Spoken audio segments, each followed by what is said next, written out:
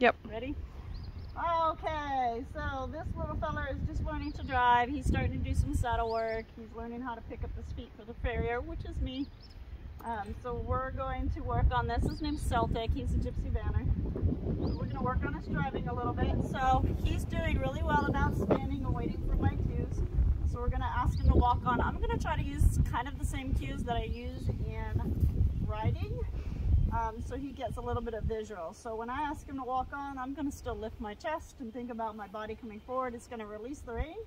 I'm going to touch him on the bum and cluck once for go. So one cluck means walk.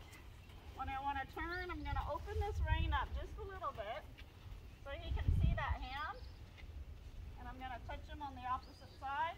Oh boy. And every time he turns, oh boy, I'm going to tell him he's a good boy. And then we're going to switch. My whip's going to go to the offside. I'm going to give him a little touch on that outside, on that inside rein. Now we're going to the inside. Good. When I don't need the whip, ideally I want my whip to go up. There we go. Boy. And I want to just be able to softly bring that hand around and ask him to turn. There we go. And I'm trying to use whip aids that can be transferred over when this horse decides to be driven. Let's try a pole. We haven't done poles yet.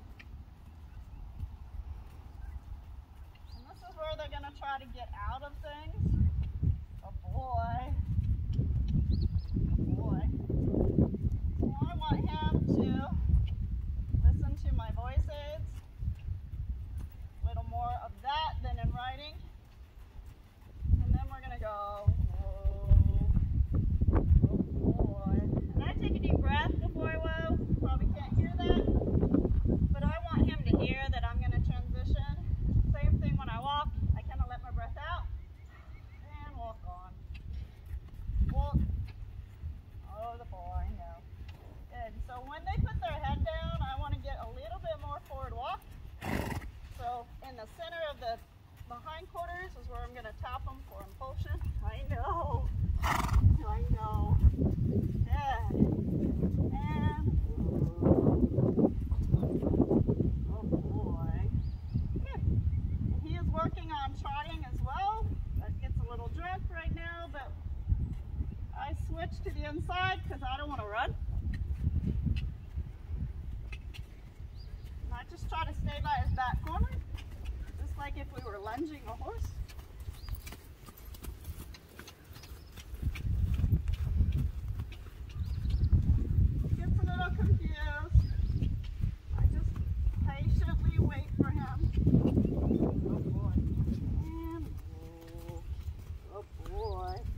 So he's still figuring that out. We just started doing that today. So now we're going to switch and I'm going to change him. I like to change him to the outside. It's a little easier for me to switch.